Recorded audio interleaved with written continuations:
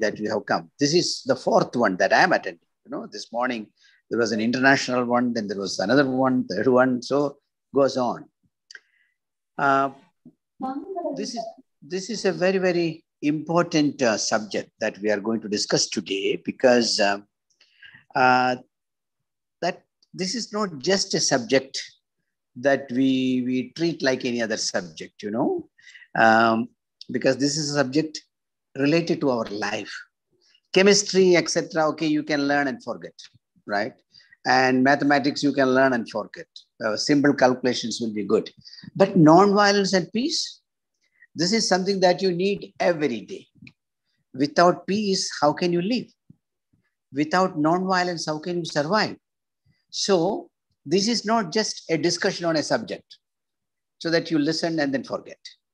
This is something in the absence of which it is like oxygen. Now you see how many people are dying without oxygen. Similarly, people are dying because of violence. People are dying because there is no peace in the world. You see in the TV what is happening in Palestine. So many people are doing because of war. So in many parts of the world, you see in the absence of peace, many people are suffering, many people are dying. So don't treat this as one more subject about which we are discussing. This is a very life-related subject like oxygen. So let us walk with it. Let us walk with this subject and slowly try to take it to your heart. I'm not rushing you, but try to see how this can impact your life. So the importance of peace need to be understood by everyone, because around you, you see how much conflicts are there. Conflicts because of election, conflicts because of caste, conflicts because of language, conflict because of religion, conflicts because of states. You live in conflict from morning to evening. You may notice, you may not notice, but you are in conflict. And you need to get out of it, because if you want to have a conflict-free, peaceful, happy life, we need to work towards it. And we will work towards it only we understand why conflict and how that can be resolved. So I am going to mainly speak about non-violence and peace, the importance of non-violence, and why we need to walk this path of non-violence to create peace. Peace is the byproduct. If there is non-violence in the society, it will be a peaceful society. If there is violence in the society, this will be a disturbed society. So how do you create non-violence? A non-violent society is very, very important. So when I say non-violence, right, I am speaking about direct violence and indirect violence. In the society in which we live, we have two types of violence. All violence is not the same. We have direct violence, where you can see it. You can see somebody shooting the other, a war in Palestine. You can see the violence happening. But there are other forms of violence which you can't see. And that is what young people need to understand. Around you, there is exploitation, there is oppression, there is poverty, there is injustice, there is marginalization, there is discrimination, right? These are all words that you know. There is discrimination, there is marginalization. Some people are out, some people are in, some people have, some people don't have. And some people are oppressed and some people have to pay money, corruption. So it's a huge violence. For a poor person, if you ask him to pay 100 rupees, it's a huge violence on him because he doesn't have the money. After COVID, you saw millions of people walking back to their villages. There is no train, there is no bus. And suddenly we said, lockdown, go. Where are they supposed to go? How are they going to go?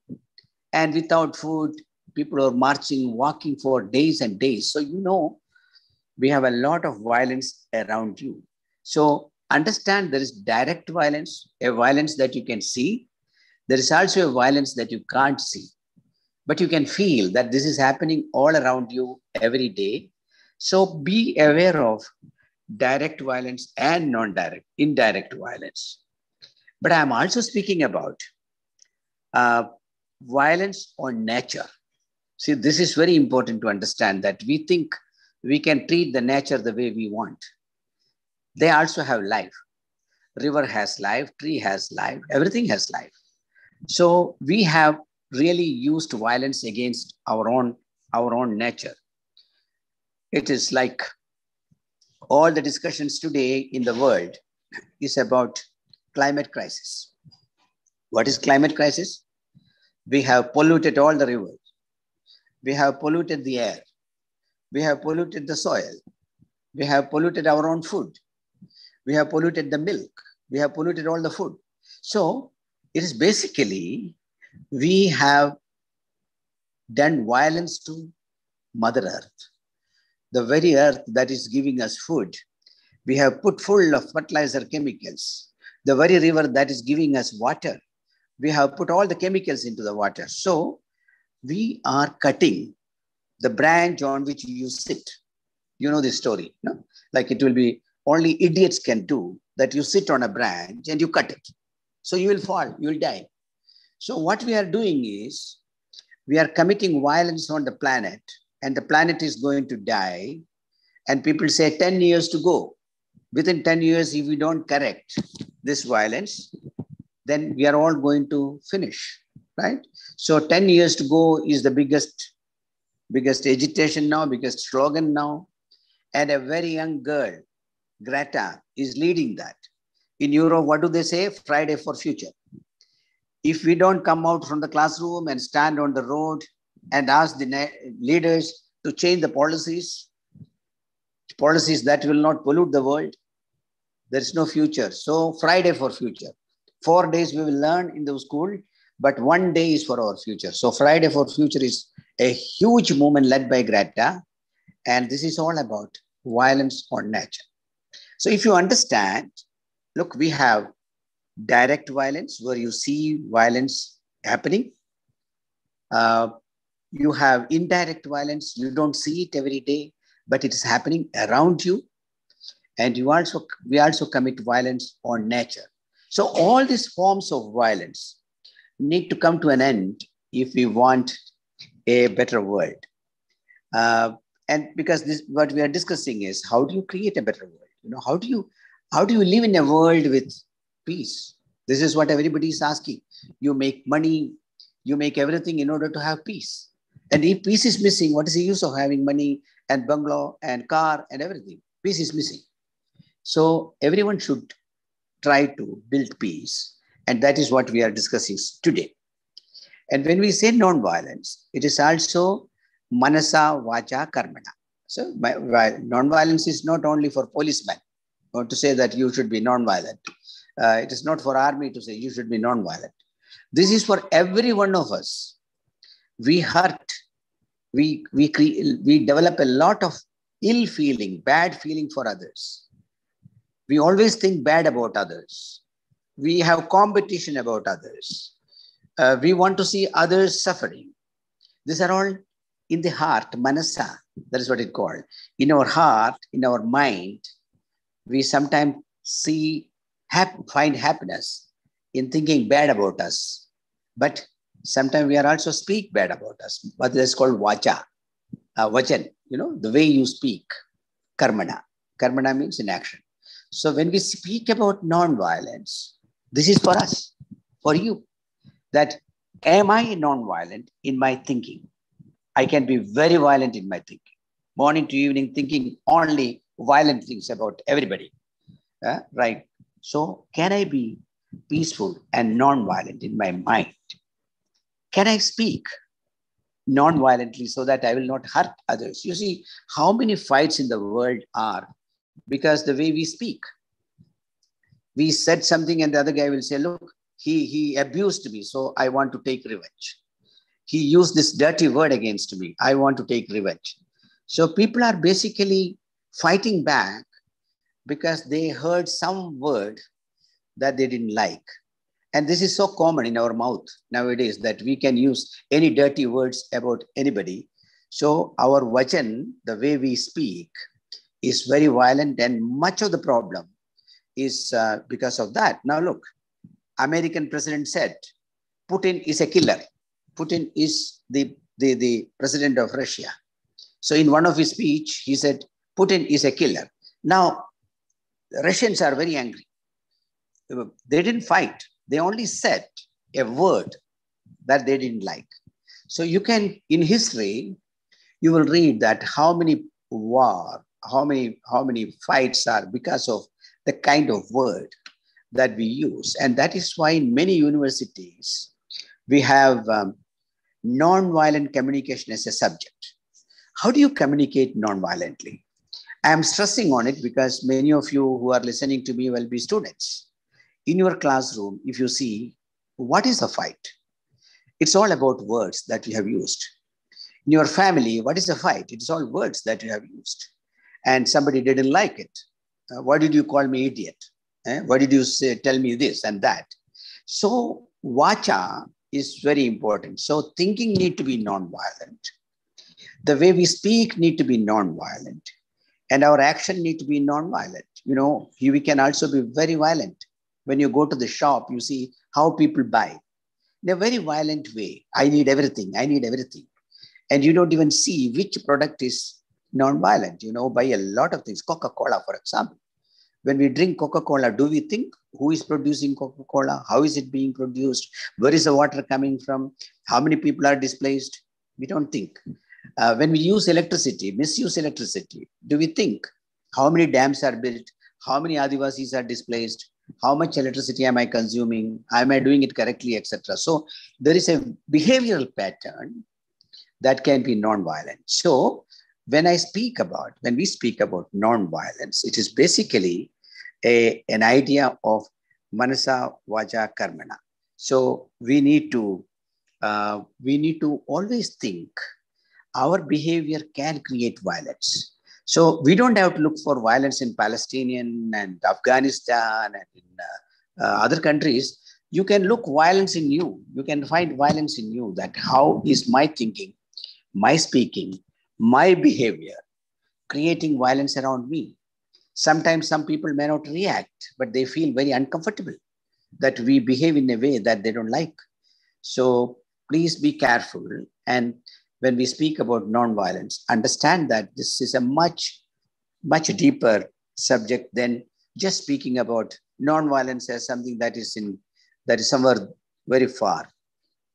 And in non-violence and violence, you know, what is the difference? In violence, it says again in Sanskrit word, in violence it goes ugra, ugratar, ugratam. What does it mean? Aggressive, more aggressive, most aggressive. Violence will go that way. It will be aggressive. Then if that doesn't work, they will go more aggressive. That doesn't work, they will go most aggressive. Recently, you saw that between Israel and Palestine, that they used small foot soldiers, then they started rockets, then they started very heavy machines and destroyed the whole town. So violence works that way. Violence is always more aggressive and most aggressive. It goes that way. That is the philosophy. But non-violence moves in the other direction. It calls namra, namratar, namratam, humble, more humble, most humble. When I see my style is not working, then I will not go aggressive. Then I will say, okay, maybe I need to improve my style further to tackle this situation. Maybe I need to be much better. If my mother need to understand me, my sister need to understand me, because they are not understanding me now. So I need to be much more adjusting and caring, etc. These are two directions, friends. When people use violence and when they don't succeed, they don't change their way. They go higher in that direction. Similarly, people who use non-violence should go only their path. They should not divert from their path. I am humble and you didn't behave with me correctly, then I will become aggressive. No, that is not the way. That's not the way. Then you are changing your course, right? So what I'm trying to say, you need to master the direction that you are taking. The people who believe in violence are mastering the art of violence. So if you are taking the line of non-violence, like Buddha did, like Gandhi did, then you need to master this art of non-violence, and we need to make our path stronger. And that is what is the problem now. We don't have many after Gandhi or Vinoba. We don't have many people who are trying to master this art of non-violence.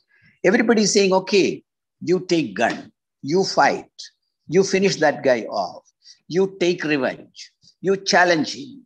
So everybody is speaking the same language, that violence need to be met with violence. So that is not going to work. That is what we need to understand.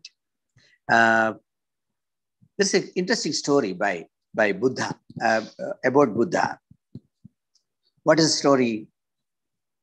Buddha, as usual, went out of his place because, in Buddhism, you go to every house and ask for food, and people give you food and you eat. I mean, if people don't give you, you don't eat. You fast. So Buddha took his bowl and went to a rich man's house one day. And he stood in front of the gate asking for food. But this is speaking about Buddha, Bhagavan Buddha, Lord Buddha. He was not Lord at that point of time, but he stood. And the rich man didn't like it. Rich man said, this is not good. In the morning when I get up, I don't want to see the face of a beggar. So he got very, very angry. And he said, look, you are a stupid man. You are well built. Go and work and don't beg for your food.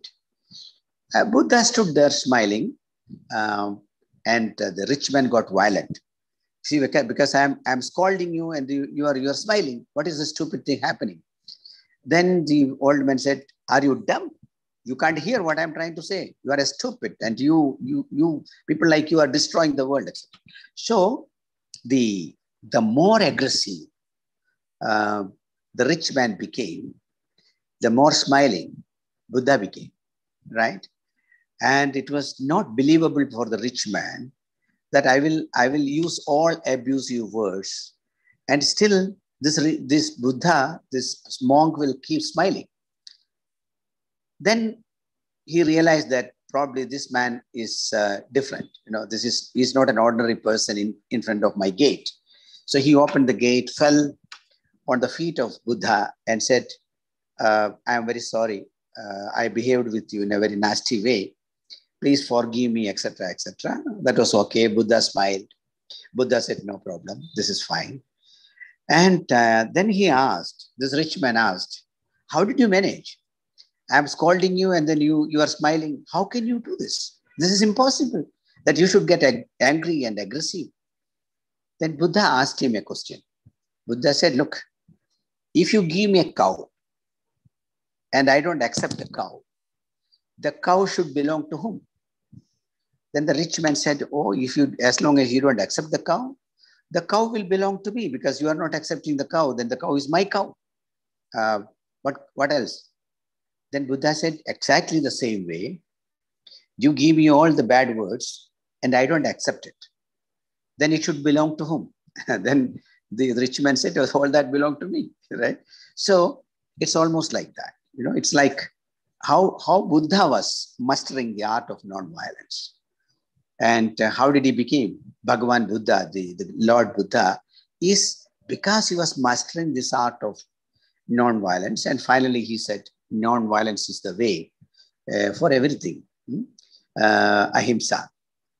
So Gandhi did the same. If you remember Gandhi, British people used all kind of aggressive method against Gandhi. And Gandhi said, you may use maximum violence, all the violence you can use, but I will train my people to use non-violence. We will spin charkha, we will go to prison, we will sit on satyagraha, we will not use violence against violence. This is a very, very important thing. The world can become a better place only when we shun violence. Violence is not the answer to violence. And that is why Gandhi said, an eye for an eye will only make the world blind. I will take your eyes and you take my eye, and finally there is no eye. Everybody is blind. So violence is not the answer to violence. And that is why I generally tell people, I want to repeat that with you, that fire is not the answer for fire. If there is fire on a house, you don't put more fire. What you do, you bring water. So you know that fire is not for fire, water is for fire. Similarly, violence is not for violence, water is for violence. So when people use violence, people use abusive words, people misbehave, how do I bring water? How do I bring this component of non-violence so that people, the fire can be put down? Putting down fire is your business, not increasing the fire by putting more fire into it. And this is what we should learn from history. See what happened in Iraq. There was some violence in Iraq, and America said, we will bring more violence and put down Saddam Hussein. What happened? It is still violent. Every day some bomb goes off and so many people die. There is no peace. It's years and years of violence. There's no end. You see Afghanistan? America said, we will come and put down this violence of Taliban's. But what happened? Now, never-ending violence, chain of violence. So, violence is not the answer to violence. Whereas, Yogesh was telling you initially, in the Chambal region, we said all the dacoits will put down their arms. So there is violence. Everybody put down their arms. Everybody went to prison. They became farmers. So they took a different path that was putting water on fire. So as students, this is your responsibility. Wherever you see fire, smoke, two people are fighting, that is a smoke. It can become bigger. Two communities are fighting, it's a smoke. It can become bigger. Two political parties are fighting. Two religions are fighting. So you will see a lot of smoke in your society, in your school, in your family. Then you should play the role of someone who can bring water and put it down. So that is the reason why people like Yogesh are organizing this workshop one after the other to help people to understand how do we master the art of nonviolence so that we believe in nonviolence, nonviolent behavior, and we also gain skills and capacities so that we can put down fire when we see fire somewhere else. If in the society you don't have enough people to put down fire, how can the society be a peaceful society, right? But what is interesting, a lot of young people like you are now inventing methods. So this is a very good news. No? In many places, people have seen a lot of violence. So people are learning, okay, violence cannot be fought with violence. So we need to learn non-violence and art of non-violence. So in many places, if you are carefully watching, you will see in Hong Kong, when China is trying to put down the young people, what are they doing? They are inventing new methods of non-violence to fight. They are not succeeding in a big way, but still you can see, if you see the photographs, if you see read the newspaper properly, they are trying to see how non-violent they can be so that they can counter this violence of China or the state. You will see the same thing happening in Taiwan. You will see that happening now in Myanmar. You know, Myanmar, Burma, where the military has taken over and the elected government leaders are put into prison. There, the young people are every day inventing new methods. And Yogesh Bhai told you about Armenia, where I am working, Armenia, Georgia, where it was a very big violence and people learned to use non-violence and non-violent methods, etc., etc. So what is our need? Our need is a lot of people, a lot of young people who believe in non-violence, and master the art of non-violence so that we are all there in the society. Every time when we see a violence, we can put it down. But what should you understand? We are not in a playground where everybody is safe. Those who are selling violence are much, much stronger than you and me. We can, of course, sell some non-violence and promote some non-violence, etc. But people who are selling violence are very, very strong. And they are the producers of arms. You know, say they produce a lot of arms, small gun, big gun, a lot of new instruments. And what do? If they don't sell it, why should they make it? They are making arms, destructive arms, because they want to sell it. And they are looking for market. And they invest in that. They put money into it. They do a lot of research work into it. And finally, the research and the invention, innovation, all that put together, they make new weapons. Now you see that. Some years back, people used to carry a big gun. It's heavy. Then they said, okay, let us make small gun, more powerful. So then they found out revolver. Now they are making small weapons, like in your ring. On your ring, you can have a weapon. On your wristwatch, you can have a weapon. So the industry of arms, the people who are making arms, are going very, very fast in terms of innovation and production of new weapons. And if they want to sell it in the market, what is important? You should believe, all of you should believe in violence. If you don't believe in violence, why will you buy it? So they also invest in educating young people to believe in violence, right? So if you believe in violence, when you become the leader of the country, you will say, okay, let us buy more weapons. Let us build our army. Let us have more policemen. You will not speak the language of peace because you are already taught that when you become somebody, you invest in building your army, building your police, building your weaponry, etc., etc. And that is what is happening now. Almost everybody is speaking the same language, that we should have a strong military, we should have a big army, we should fight everybody. No, this is the language that we speak nowadays. So they produce arms because they want to sell it. And they also brainwash all of us. They come to our classroom, you don't even realize. They introduce a lot of things in the classrooms. People say that drug addicts are increasing in the society. What is drug? It's one way to win you over, right? Drugs are introduced in classrooms and many young people are using drugs. And teachers are very concerned about it. When I went to many states, people told me, look, drugs are becoming so common, it is reaching every classroom. So one way is to get you into violence through drugs and make you addict to drugs. The second way is to tell you, look, while non-violence will not work. But the Mahatma Gandhi and Bhagavan Buddha, these are all outdated. Forget about it. What did they achieve? They're all bad people. What did they do for the world? You take gun and change everything. Everything will be changed if you use gun and violence. So slowly, young people get excited. Like they get excited by Coca-Cola, they get excited by the ganja or drugs.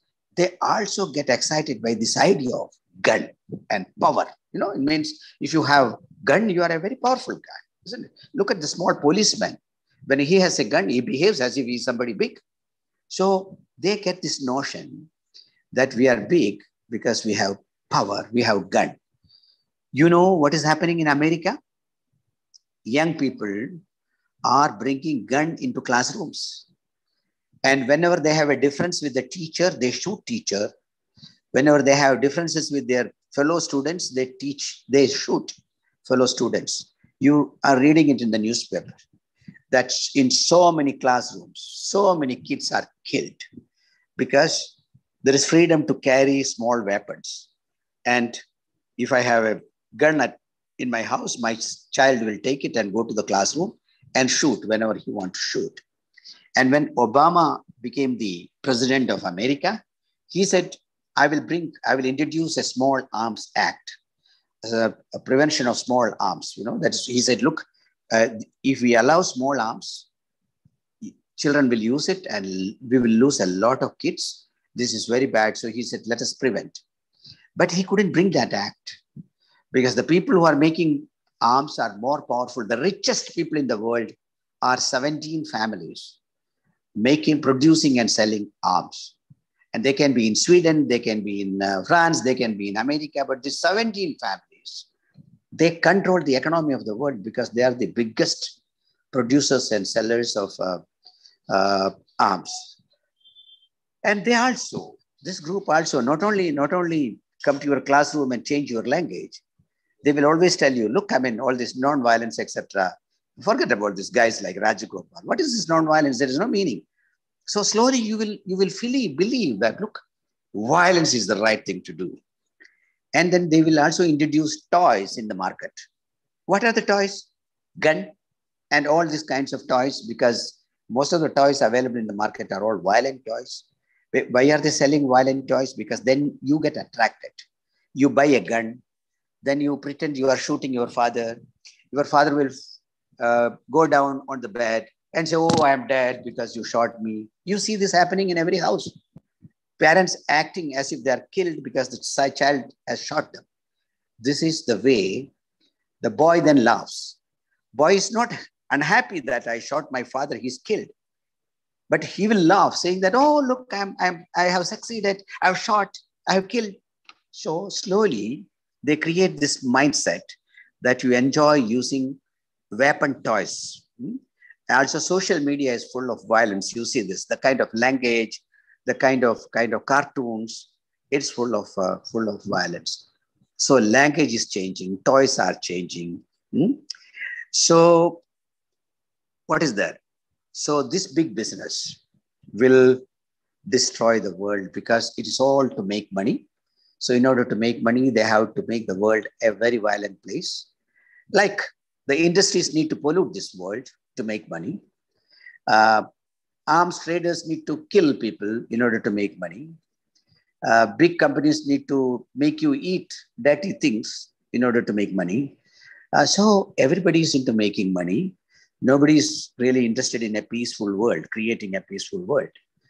I will tell you, you are students, and it is sometimes difficult for you to understand. But then imagine in every country, how many destructive weapons are there? One atom bomb is enough to destroy the world. You don't need so many.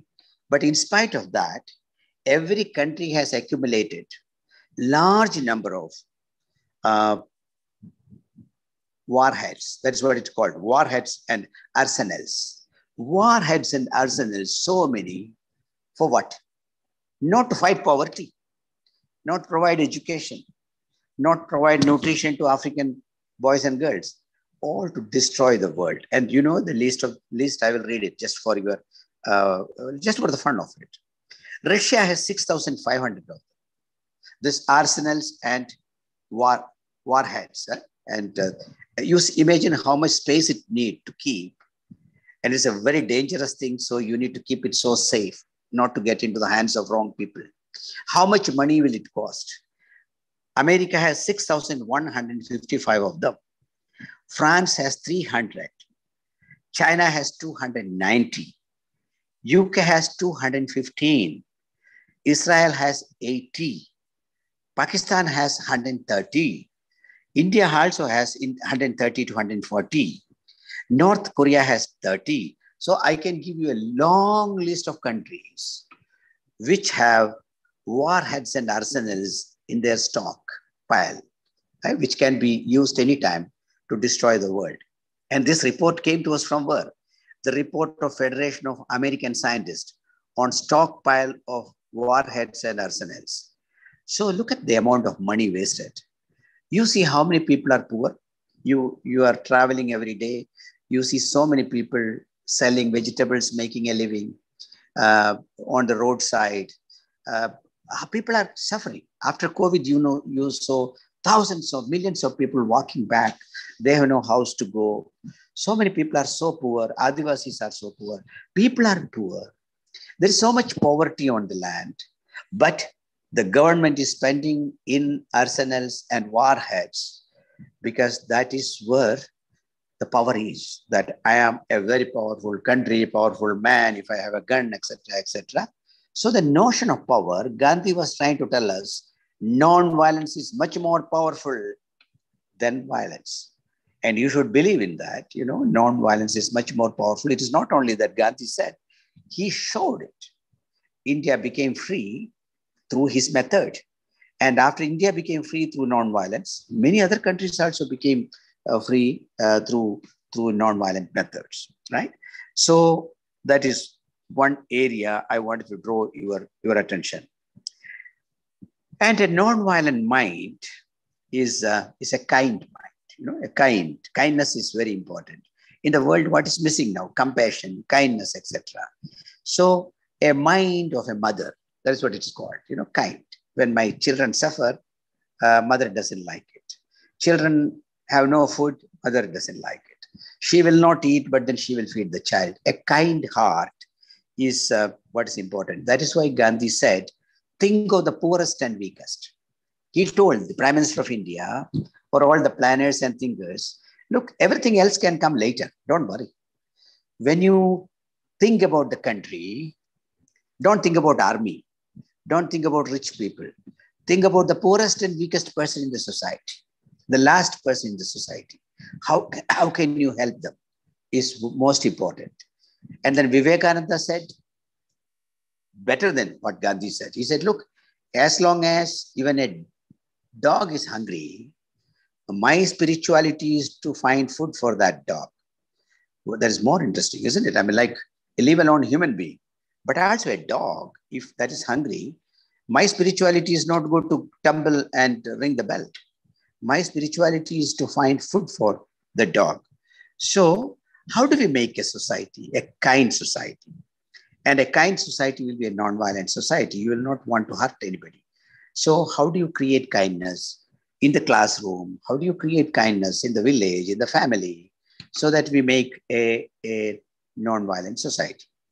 Now, the last part I want to say is that I think Yogesh told me that I can go up to 6 and then there will be discussion.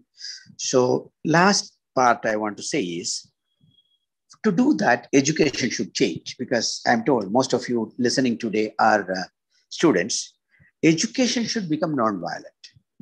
Today's education is very, very violent, right? Because it's very competitive, it's in nature. Everybody wants to be first. And in order to become first, you need to have others going to second. So you want to push people backwards so that you can go forward. So that is one problem of the educational system. And it is all built on dream that when you are educated, you will get a job, you will get big salary, then you can buy a car, then you can build a house of your own. And you are not told how education can be used for the poor people in the village, how you can go and stay in a village, how you can serve the people, how you can be kind to everybody else, how you can be kind to Mother Earth. This is not what is being taught. What is being taught is that how you can succeed, how you can make money, how you can join the best company, the polluting companies, and make money, and then build your house and buy a car. And so this is not purposely done, but the entire educational system is built like that. And we are all part of it. I came through that. You are coming through that. So we need to be very careful that how do we change this? Making money, making power is not important. Making a good society is important. Of course, power and money are all, I mean, you need some power, some money, etc. But then what do you do with all this power and money? If the society is restless and there is so much of violence, what do you do with all this? COVID has come. You have a lot of money. What do you do with it? It's lockdown. You can't go anywhere. So the money is not the only criteria in life. We need a peaceful life, even if less money, but living in peace is more important. So when you become a teacher, when you grow up, I'm sure some teachers are also listening. We need to see why all the subjects cannot be attached to non-violence. This is what I do in the schools and colleges. See, development. Why can't there be a non-violent developmental studies? Developmental studies is a subject, but then why can't it be non-violent developmental studies? Because the way development is run today is very violent. You take all the land and the farmers lose their land. They commit suicide. You make big roads, big airport, everything, but then poor people don't get anything out of it. You take all the land of the Adivasis for national park, wildlife sanctuaries, tiger reserves, and all of them are pushed out. You make big dams to produce a lot of electricity, but the people who are displaced don't even get a house. So the development is very, very violent. So that is why so many people feel unhappy about this development model. So we need to see how developmental studies can be a non-violent developmental studies so that day one, we say, look, development should deliver justice to everybody, not to some people who have car, who have helicopter, etc. Similarly, how do we make a non-violent economy? Today's economy is top down. Some people have become rich and rich and rich. Bill Gates and Tata, Birla, Jindal, Indal, Mittal, etc. You can count them on your finger. But millions of people without anything, no land, no house, nothing. They don't know where to go. They're all in the slums and in the cities or in the villages without food and water. So why is an economy like that? In spite of all the education of so many years, we are going to celebrate 75 years of India's freedom. What is that freedom where some people make a lot of wealth and others are in the juggi joppadis in the slums? So economy need to be non-violent, and non-violent economic study is very important. Governance need to be non-violent. You become a collector, you become an SP, you become a tahsildar, you become BDO, you become thanedar. What do? You try to extract money from everybody else. You become a lawyer, you want your people to pay you 100 rupees, you don't even know whether they have enough to eat or not. You become a police officer, you want money from the people. You become a collector, you have no time to meet anybody. You become a chief secretary, then nobody can see you. So you are educating people to govern by creating distance. You are not telling them, go to the village, sit there, listen to their problems, solve their problems. If you don't solve their problems, you don't get your salary. This is not what is said. This is said that you be comfortable. People will care for themselves. And so this is the kind of governance system that we have brought up. So media, for example, social media, it's all very violent. Why can't there be a media that is spreading love and affection and communal harmony? So we have created system that is killing us now. So you need to recreate. And that is where some people have succeeded. Like in Norway, the government said newspapers should not report violence because they wanted to reduce violence in the society. They said all the jails should be organized in a way that when people come out of the jail, they should become good citizens. So they're training their jail staff to deal with the prisoners in a good manner so that when they come out of the jail, they know how to behave as a good citizen, etc. So there are methods, there are examples. Bhutan is a good example of happiness index. They said no money. GDP is not our way. We want happiness. If all the citizens of my country are happy, then that is development.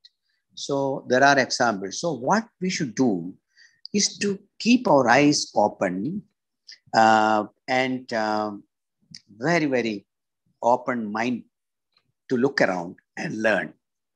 So let me conclude by saying so much violence is around.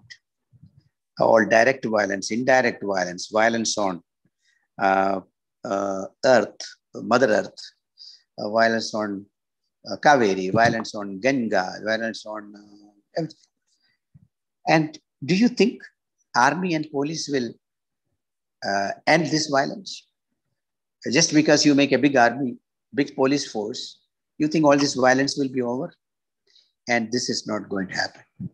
Police and army cannot be the solution for violence. Violence can end. A peaceful society will emerge only when we master the art of nonviolence. Each one of us learn about nonviolence, appreciate nonviolence, behave nonviolently, promote nonviolence around us, whether it's classroom or in the village or at home, and slowly create a nonviolent world order, right? Where justice will be available to everybody easily. If that is not done, everything will be just a show, and we will continue to depend on force, the force of police, force of army to put down people when they speak, right?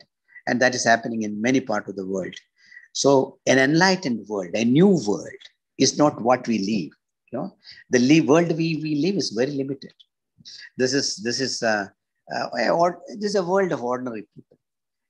This is how ordinary people behave, greedy and wanting to accumulate, wanting to see others unhappy, wanting to have violence, etc. But your world, I may not see that, but then your world, young people, your world should be very different.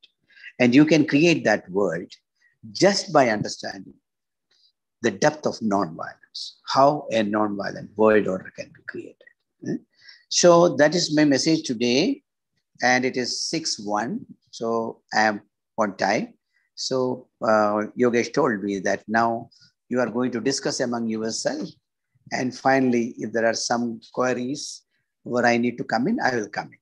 But please take your time and talk to each other and see whether this makes any sense.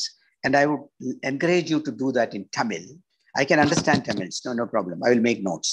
So if you carry on a discussion on that, and if I see some questions that I need to answer at the end, I'll do so gladly. Thank you very much, friends.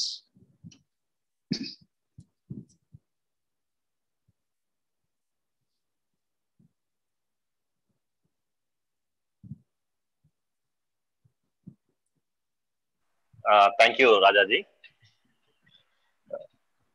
Thank you. Thank you. So, ஒரு மிக உன்னதமான ஒரு உரைய நம்ம ராஜாஜி வழங்கி இருக்கிறாங்க. அநேகமா இது எல்லாருக்கும் ஒரு நல்ல புரிதலை ஏற்படுத்தியிருக்கும்னு நினைக்கிறோம். நான் வயலன்ஸ்ல ஒரு நம்பிக்கையும் நமக்கு ஏற்படுத்திருக்கும். இதுல யாராவது ராஜாஜி கிட்ட கேள்விகள் முன்வைக்கணும்னா நீங்க கொஞ்சம் ஹேண்ட் ரைஸ் பண்ணுங்க, இல்லைன்னா அன்மியூட் பண்ணிட்டு நீங்க கேள்விகள் கேட்கலாம். லக்ஷ்மி அக்கா கேளுங்க. Good evening sir. ஒரு நிமிஷம் லக்ஷ்மி அக்கா, ஒரு நிமிஷம் லக்ஷ்மி அக்கா கேளுங்க. Our dear Yogesh, yes, Ji. Can you make a brief translation of that for in Tamil? People? Yeah, sure. Tamil, yeah, because yeah. I don't want them to be stressed because of the language. Okay, sure. Yeah, sure. do Then that. I'll take a few minutes. I'll take yeah. Take some time, and so that they flow with us. Yeah. Okay. So, ராஜாஜியோட உரைய ரொம்ப சுருக்கமா நான் தமிழ்ல கொடுக்கறதுக்கு முயற்சி பண்றேன். So இன்னைக்கு நம்ம நிகழ்காலத்துல பாக்குறோம், நம்ம கோவிட்ல எப்படி ஆக்சிஜன் இல்லாம இந்த உலகம் ரொம்ப சிரமப்படுது, எவ்வளவு கஷ்டப்படுது அப்படின்றது அந்த கோவிட் சூழ்நிலை பார்க்கணும். ஸோ இந்த பீஸ் அண்ட் நான் வயலன்ஸும் கிட்டத்தட்ட இந்த உயிர் வாயு மாதிரி ஆக்சிஜன் மாதிரியான ஒரு முக்கியமான ஒரு விஷயமா தான் நம்ம பீஸ் அண்ட் நான் வயலன்ஸ் நம்மளால பார்க்க முடியும். இன்னைக்கு நம்மளை சுத்தி நிறைய கான்ஃபிளிக்ட் இருக்கு, நிறைய வன்முறை இருக்கு. ஸோ இந்த வன்முறை மேபி பாலிடிக்ஸ்னால, அதாவது அரசியல்னால ஏற்பட்டிருக்கலாம், அல்லது கேஸ்ட், ஜாதி, மதம், அல்லது மாநிலங்களுக்கு இடையே உள்ள வன்முறையா இருக்கலாம். இந்த மாதிரி நம்மளை சுத்தி ஒரு வன்முறையான ஒரு சூழல்ல நம்ம தொடர்ந்து வாழ்ந்துட்டு வர்றதை நம்ம பார்க்கிறோம். ஸோ அப்ப இந்த ஒரு அமைதியான வாழ்க்கையை நம்ம வாழணும் அப்படின்னு நினைச்சோம்னா, இந்த வன்முறையை விட்டு நம்மளால எப்ப வெளியே வர முடியுதோ அப்பதான் நம்மளால ஒரு அமைதியான ஒரு சூழலை உருவாக்க முடியும், ஒரு அமைதியான வாழ்க்கையை நம்மளால உருவாக்க முடியும். ஸோ அதனால நான் வயலன்ஸ், அதாவது அஹிம்சையும் அமைதியும் முக்கியமான ஒரு பங்கு பெறுது. அதுல இந்த வயலன்ஸ், இந்த வன்முறைன்றது நேரடி வன்முறை மட்டும் கிடையாது. நம்ம யதார்த்தமா பாக்குற மாதிரி ஒரு கத்தி எடுத்து குத்துறதோ, ஒருத்தர நேரடியா தாக்குறதோ மட்டும் வன்முறை கிடையாது. இப்போ இன்டைரக்ட் வயலன்ஸ் அப்படின்றத ராஜாஜி சுட்டி தர்றாரு. இன்டைரக்ட் வயலன்ஸ்ல அப்ப நிறைய விஷயங்கள் இந்த இன்டைரக்ட் வயலன்ஸ்ல கொண்டு வரலாம். இந்த இயற்கையை அழைக்கிறது, இயற்கையை சுரண்டுறது, பாவர்ட்டி, அது அநீதி, ஒரு மக்களுக்கு அநீதி, டிஸ்கிரிமினேஷன் சொல்லக்கூடிய, அதாவது ஒரு பாகுபாடு, மக்களுக்கு மத்தியில பார்க்கக்கூடிய பாகுபாடு கூட ஒரு வன்முறை தான். அதே மாதிரி லஞ்சம் வாங்குறது, வரதட்சணை வாங்குறது, இந்த மாதிரி நிகழ்காலத்துல தனி மனிதன் வேற ஒரு அடுத்த மனிதனை பிரச்சனைக்குள்ளாக்கக்கூடிய, பாதிக்கக்கூடிய எந்த ஒரு விஷயமுமே அது ஒரு வன்முறை தான் பார்க்கணும். இதை வந்து ஒரு இன்டைரக்ட் வயலன்ஸா நம்ம பார்க்கணும்.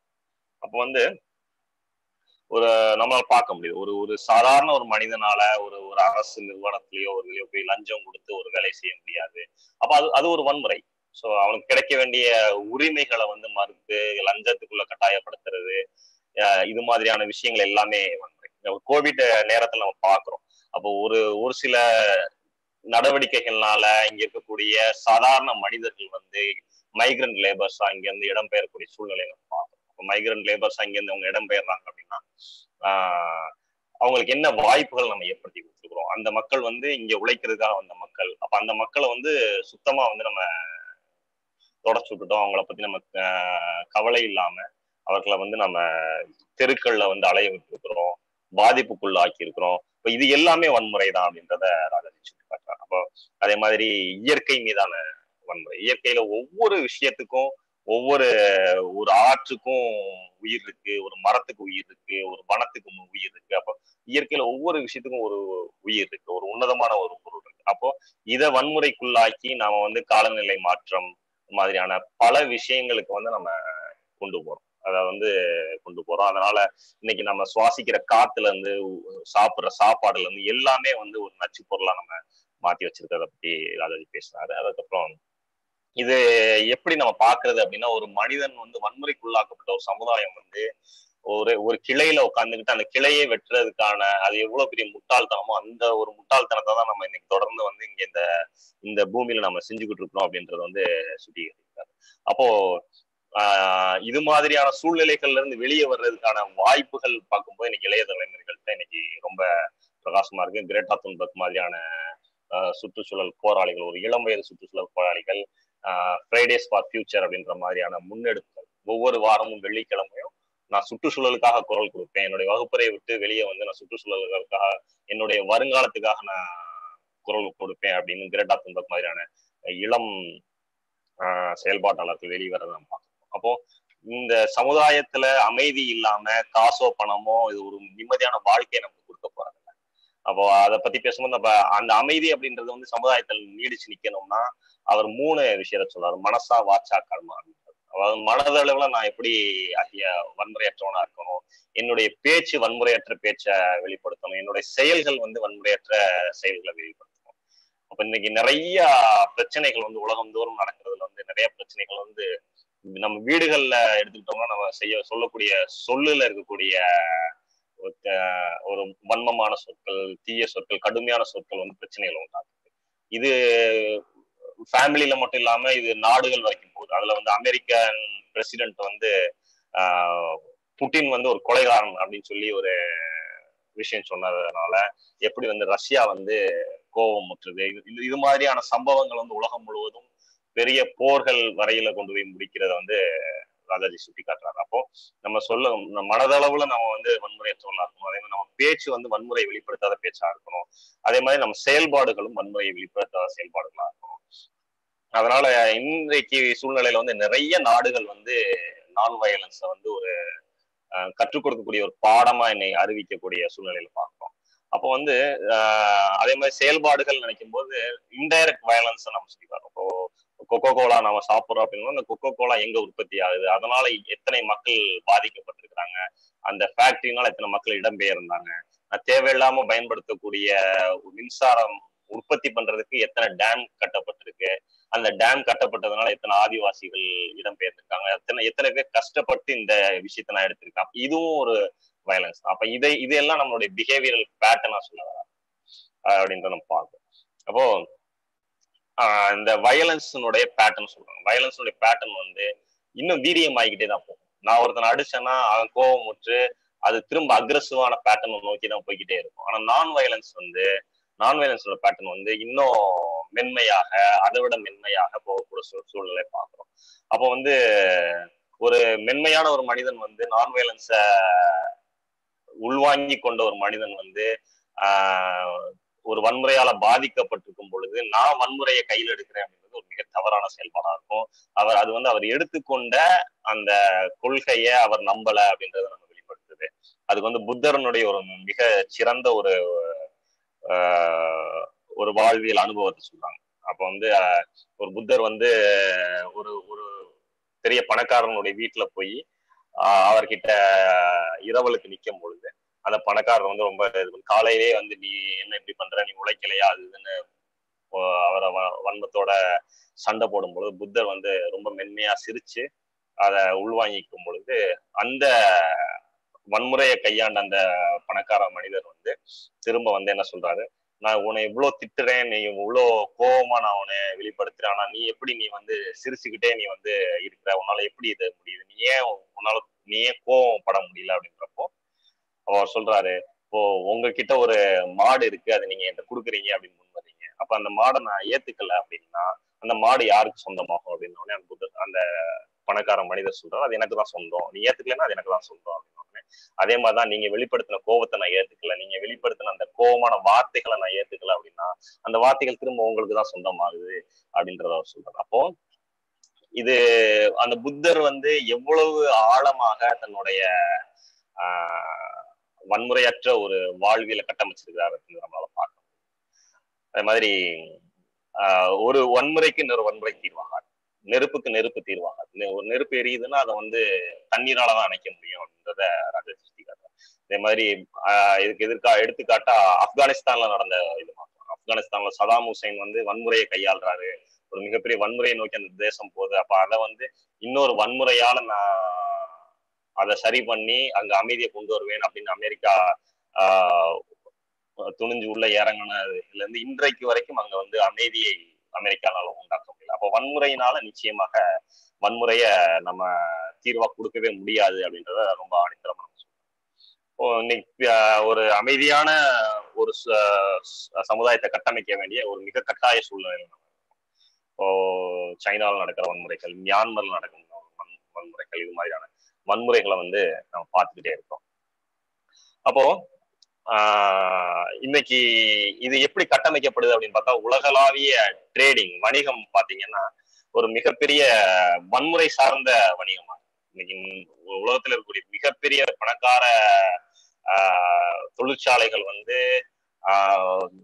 துப்பாக்கிகள் போக அணு ஆயுதங்கள் போன்ற ஒரு வெப்பன் தயாரிக்கக்கூடிய தொழிற்சாலைகளா இருக்கு. அதை மார்க்கெட்ல கொண்டு வராங்க. அப்ப அதை மார்க்கெட்ல கொண்டு வந்து அது விற்பனை ஆகணும்னா இங்க சண்டை நடக்கும், இங்க வந்து பிரச்சனைகள் நடக்கணும். அப்ப பிரச்சனைகளை ஊக்குவிக்கிற ஒரு டெவலப்மெண்ட் மாடல் நம்ம பார்க்கணும். பிரச்சனைகளை ஊக்குவிக்கிற ஒரு மார்க்கெட் வந்து அதிகமா இருக்கு. அப்போ மிகப்பெரிய போர்க்கருவிகள்ல இருந்து இன்னைக்கு வந்து கையடக்க கருவிகள் வந்துருச்சு. துப்பாக்கி பெருசா இருந்ததுல இருந்து கையில நம்மளுடைய மோதிரத்துல வச்சிருக்கக்கூடிய ஆயுதங்களாகவும் நம்மளுடைய வாட்சில கட்டி இருக்கக்கூடிய ஆயுதங்களாகவும் நம்ம அந்த அளவுக்கு டெக்னாலஜி அப்படின்ற பேர்ல இன்னைக்கு வந்து ஒரு அழிவுக்கான ஒரு வெப்பனை வந்து நம்ம கையடக்க கருவியா கொண்டு வந்துட்டோம். சோ இது வந்து இன்னும் நம்மளை வந்து வன்முறையை நோக்கி அந்த உலகத்தை வந்து அமைதி இல்லாத சூழ்நிலையை உருவாக்க நோக்கி போய்கிட்டே. அப்போ இவங்க தயாரிக்கக்கூடிய இந்த வன்முறைக்கான தொழில்நுட்பத்தை விற்கிறதுக்காக இவங்க வந்து தொடர்ந்து வன்முறையை வந்து ஊக்கப்படுத்துற வேலைகள்லயும் நம்ம ஈடுபட்டு இருக்கிறாங்க. அதே மாதிரி இன்னைக்கு வந்து பரவலாக வகுப்பறைகள்ல போதைப் பொருட்களுடைய பழக்கம் அதிகமாகும். போதைப் பொருட்களுடைய பழக்கத்தை அதிகமாகும். இதனால வன்முறைகள் உண்டாகுது. அதை நம்மளால பார்க்க முடியுது. அமெரிக்கா மாதிரியான நாடுகள்ல நம்ம தினந்தோறும் செய்தித்தாளை நம்ம அடிக்கடி நம்ம பார்க்கக்கூடிய விஷயமா இருக்கு.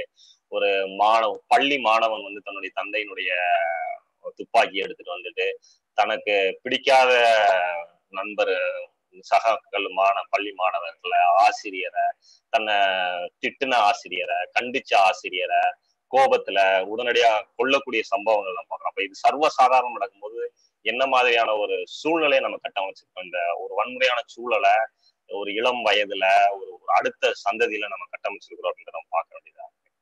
அப்போ ஒபாமாவுடைய காலகட்டத்துல இதெல்லாம் கொஞ்சம் கட்டுப்படுத்துறதுக்கான சூழ்நிலையில் நம்மளால பார்க்க முடியுது. அப்போ குறிப்பாக இந்த இந்த வன்முறைக்கான ஆயுதங்களை தயாரிக்கக்கூடிய 17 மிகப்பெரிய குடும்பங்கள் இருக்கிறாங்க. இவங்க வந்து இந்த உலகத்தினுடைய ஒட்டுமொத்த பொருளாதாரத்தையும் தன்னுடைய கட்டுப்பாட்டுக்குள்ள வச்சிருக்கக்கூடிய ஒரு மிக பவர்ஃபுல்லான ஆட்களாக அவங்க இருக்கிறாங்க.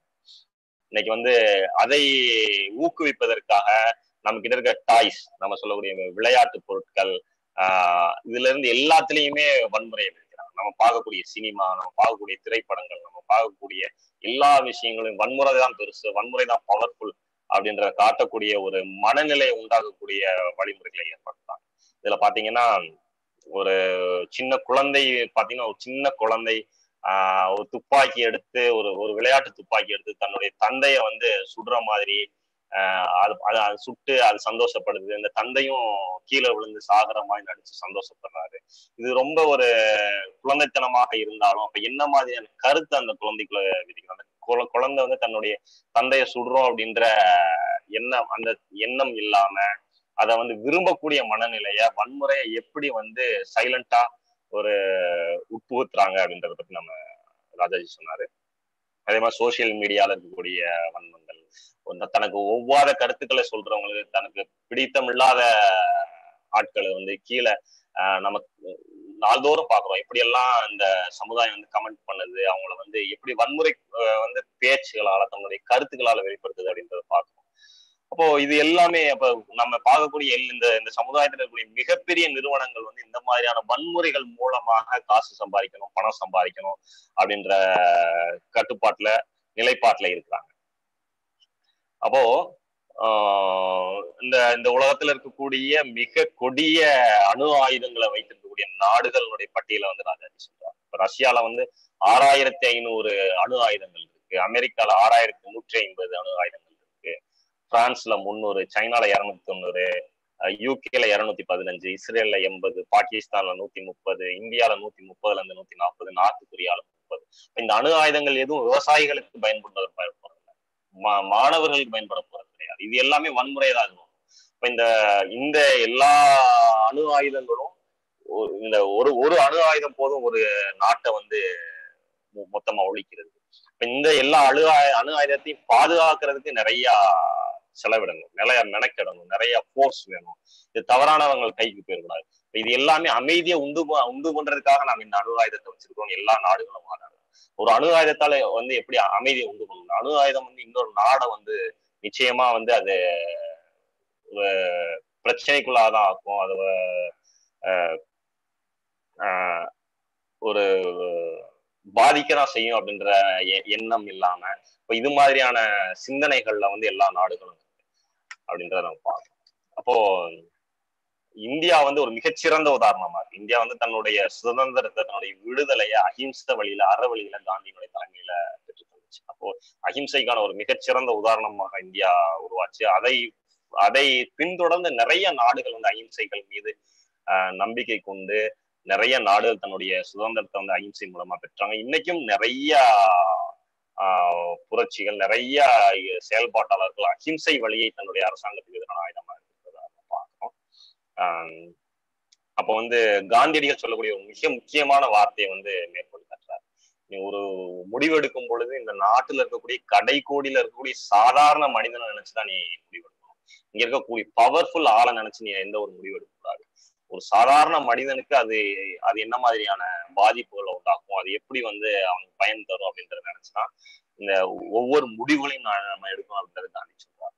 அப்போ இன்னைக்கு கல்வி வந்து ஒரு வன்முறை இல்லாத கல்வியா மாறும். இன்னைக்கு கல்வி வந்து காம்படிஷன், ஒரு போட்டி கல்வியா மாறும். போட்டி கல்வியா மாறும்போது என்னை சுத்தி இருக்கிறவன், என்னுடைய நண்பன் வந்து எனக்கு அடுத்த நிலையை தான் பெறணும், நான் தான் முதல்ல இருக்கணும். அப்ப அடுத்தவனை தள்ளி விட்டு நான் வரக்கூடிய ஒரு போட்டி மனப்பான்மையை உருவாக்கக்கூடிய கல்வியா இருக்கு. அது மட்டும் இல்லாம நம்ம முன்னாடி இருந்தவங்க வந்து நம்ம படிச்சு நம்ம எப்படி கார் வாங்கலாம், நம்ம எப்படி வீடு கட்டலாம், நம்ம எப்படி நல்லா வாழலாம் அப்படின்னு சொல்லித்தர அப்படின்ற நோக்கிதான் நம்ம கல்வி போகுதே தவிர, இந்த கல்வி வந்து எப்படி வந்து ஏழைகளுக்கு உதவலாம், எப்படி இங்க இருக்கக்கூடிய பிரச்சனைகளை சரி பண்ணலாம், எப்படி இங்க இருக்கக்கூடிய விஷயங்களுக்கு தீர்வு கண்டுபிடிக்கலாம் அப்படின்றத சொல்லி கொடுக்கக்கூடிய கல்வியாக இல்லை. அப்படி நம்ம கிட்ட கல்வி போதிக்கப்படலாம். அப்ப கல்வி வந்து திரும்ப வந்து கார் வாங்குறதுக்கும் பெரிய பெரிய வசதியான சூழல்ல வாழ்றதுக்கும் இதன் மூலமா இயற்கை சுரண்டுறதுக்கு உண்டான அந்த கல்வி வந்து நம்ம கிட்ட வழி நடத்தி செல்லுது அப்படின்றத நம்ம பாக்குறோம். அப்ப வந்து நிச்சயமா இந்த கல்வியில வந்து வன்முறையற்ற அஹிம்சை வழியிலான நான் வயலன்ஸ் ஸ்டடீஸை வந்து கொண்டு வர வேண்டியது ரொம்ப முக்கியமா. இந்த கல்வியின் மூலமா எப்படி வந்து விவசாயிகள் வந்து பாதுகாக்கலாம், இந்த கல்வி மூலமா எப்படி இயற்கையை பாதுகாக்கலாம், இந்த கல்வி மூலமா எப்படி அடித்தட்டு மக்களை பாதுகாக்கலாம் அப்படின்றதான் பார்க்கணும். ஏன்னா இந்த கல்வி வளர்ந்து வர சூழ்நிலை பார்க்கும்போது தொடர்ந்து வந்து நம்ம இந்த கல்வி எவ்வளவு வளர்ச்சி அடைஞ்சாலும் தொடர்ந்து பணக்காரர்கள் வந்து மேலும் பணக்காரர்கள் ஆகிட்டே போறாங்க. இன்னைக்கு பாத்தீங்கன்னா இந்தியாவுடைய ஜிடிபியினுடைய மொத்த இது பாத்தீங்கன்னா அதுல 90% இந்தியாவுடைய மொத்த வளமுமே ஒரு 15-20 பெரும் பணக்காரர்கள்ட்ட, மீதி 10% தான் பொதுமக்கள்கிட்ட இருக்கு. அப்போ ஒரு பக்கம் எப்படி வந்து ஒரு பவர்ஃபுல் செக்டாரை நம்ம உருவாக்கிக்கிட்டு இருக்கோம் அப்படின்ற கேள்வி நம்ம கிட்ட இருக்கு. அதே மாதிரி அதுக்கு கீழே இருக்கக்கூடியதுன்னு பார்க்கும்போது நம்ம படிச்சு வரக்கூடிய சமுதாயங்கள் நிறைய பேர் லாயராவோ, தாசில்தாராவோ, போலீஸாவோ, கலெக்டராவோ வரக்கூடியவங்க, அவங்களுக்கு கீழே இருக்கக்கூடிய மனிதர்களுடைய கஷ்டத்தை யாரும் புரிஞ்சுக்கிறாங்க. அவங்களும் போய் கரப்ஷனுக்குள்ள போறாங்க, லஞ்சம் வாங்குறாங்க, கீழே இருக்கக்கூடிய மனிதர்களுடைய பிரச்சனைகளை புரிஞ்சுக்கிறது இல்லை. அப்போ இது தொடர்ந்து நம்ம எவ்வளவு கல்வி பயின்றாலும் இது தொடர்ந்து வந்து நம்ம வந்து ஒரு வன்முறையான ஒரு சூழலையே தான் திரும்ப திரும்ப நம்ம வந்து செலுத்திக்கிட்டே போறோம். இப்போ இதுல சமீப காலத்துல வந்து சில மாற்றங்கள் சில நாடுகள்ல நல்ல உதாரணத்துக்கு குறிப்பா ராஜாஜி சொன்ன மாதிரி நார்வேல வந்து செய்தித்தாள்கள் ஊடகங்கள் வந்து வன்முறையான விஷயங்களை போடக்கூடாது, மக்கள் கிட்ட கொண்டு போகக்கூடாது அப்படின்ற மாதிரியான உத்தரவுகள் வந்திருக்கு. ஜெயில்கள்ல வந்து வரக்கூடிய கைதிகளுக்கு வந்து நல்வழிப்படுத்தி அவங்கள வந்து திரும்ப வந்து நல்ல மனிதர்களா அங்கீகரிச்சு நல்ல மனிதர்களா அவங்களை கொண்டு வரணும். ஜெயில்கள் வந்து அவங்கள வந்து துன்புறுத்துறதுக்கான கூடங்கள் இல்லை, அவங்கள வந்து திரும்ப வந்து நல்வழிப்படுத்தக்கூடிய கூடங்களா மாற்றணும்னு ஜெயிலில் இருக்கக்கூடிய பணியாளர்களுக்கு வந்து ட்ரைனிங் கொடுத்து அது மாதிரி ஜெயில்களை வந்து வடிவமைக்கக்கூடிய சூழ்நிலை பார்க்கிறோம். பூட்டான்ல வந்து எங்ககிட்ட பெரிய அளவுல ஜிடிபி இல்லை, பெரிய அளவுல பொருளாதாரம் இல்லை, ஆனா நாங்க வந்து எங்க மக்கள் வந்து சந்தோஷமா இருக்கிறாங்கன்றத அந்த நாடு வெளிப்படுத்துறத நம்ம பார்க்கிறோம். அப்ப இது மாதிரியான நல்ல விஷயங்கள் வந்து தொடர்ந்து நம்ம கிட்ட நடந்துட்டு இருக்கு. அதே மாதிரி இந்த சுற்றுச்சூழல்ல நடக்கக்கூடிய எந்த வயலன்ஸ்லயும் இங்க இருக்க போலீஸோ ஆர்மியோ நம்ம கிட்ட இருக்கக்கூடிய பெரிய ஆயுதங்களோ எதுவுமே பண்ண முடியாது. கங்கையில இருக்கக்கூடிய பிரச்சனையா இருக்கலாம், அது காவேரியில் இருக்கக்கூடிய பிரச்சனையா இருக்கலாம், அல்லது வனங்கள் அழிகிற பிரச்சனையா இருக்கலாம். இதுல வந்து போலீஸோ நம்ம உருவாக்கி வச்சிருக்கக்கூடிய வன்முறை கட்டமைப்பு எதுவுமே அதுல வந்து சரி பண்ண முடியாது அப்படின்றத நம்ம பார்க்கணும். அப்போ போலீஸோ ஆர்மியோ இன்னைக்கு வந்து இந்த வன்முறை அடக்கிறதுக்கான சொல்யூஷன் கிடையாது. ஆனா மாறா அஹிம்சையை வந்து ஒவ்வொரு மனிதரும் இந்த அஹிம்சையை பின்பற்றக்கூடிய சூழலை அஹிம்சையை வந்து பரவலாக்கணும். கல்லூரிகள் மூலமா, பள்ளிகள் மூலமா, இனி வரக்கூடிய சந்ததிகள்கிட்ட அஹிம்சையை பரவலாக்கும் மூலம்தான் இந்த உலகத்துல நடக்கக்கூடிய பெரும்பாலான கான்ஃபிளிக்ட், கருத்து வேறுபாடுகளை வந்து களைஞ்சு ஒரு அமைதியான சூழலை வந்து நாம உருவாக்க முடியும். இத வருங்கால சந்ததிகள் ரொம்ப ஆழமா உணர்ந்து ஒரு வன்முறை இல்லாத ஒரு சமுதாயத்தை உருவாக்க வேணும் அப்படின்னு சொல்லி ராஜாஜி தன்னுடைய உரையை முடிச்சிருக்காரு. இது ஒரு மிகச்சிறந்த ஒரு உரையா நம்ம பாக்குறோம். இதுல யாரும் கேள்விகள் இருந்தா நீங்க கேட்கலாம் ராஜாஜி கிட்ட. Thank you, Yogesh bhai. That is a beautiful translation. Wonderful. Thank you. அண்ணா, எனக்கு ஒரு क्वेश्चन கேட்டுக்கிறேன். அத தமிழ்ல கேட்டுக்கலாம். அதாவது இப்போ இன்னைக்கு நான் வயலன்ஸ் பத்தி Yogesh will translate for me. Don't worry. Sir, அவங்க ஸ்பீச் வந்து ரொம்ப மோட்டிவேட்டிவா இருந்தது. நிறைய விஷயங்கள் தெரிஞ்சுக்கிட்டேன் அதுல இருந்து. இன்னொரு விஷயம், இந்த நான் வயலன்ஸ்ன்றத நம்ம ஃபாலோ பண்றோம், நம்ம குழந்தைங்களுக்கு நம்ம கத்துக் கொடுக்குறோம். ஒரு யார்கிட்ட எப்படி நடந்துக்கணும், பேட் வேர்ட்ஸ் யூஸ் பண்ணக்கூடாது, அது மற்றவங்கள ஹர்ட் பண்ணும், அந்த மாதிரி இந்த மாதிரி நம்ம வளர்த்த சூழ்நிலையிலையும் அந்த குழந்தைங்க வந்து என்னன்னா சொசைட்டியை ஃபேஸ் பண்ணும்போது அவங்க நிறைய பிரச்சனைகளை ஃபேஸ் பண்ணும்போது அவங்க கோபத்தை வெளிப்படுத்தாம அதை சப்ரஸ் பண்ணிக்கிறாங்க. அதனால அவங்களுக்கு நிறைய ஸ்ட்ரெஸ் உண்டாகுது. அப்ப அந்த குழந்தைங்களை நம்ம எப்படி வழி நடத்தணும் அப்படிங்கிறது தான் என்னோட question.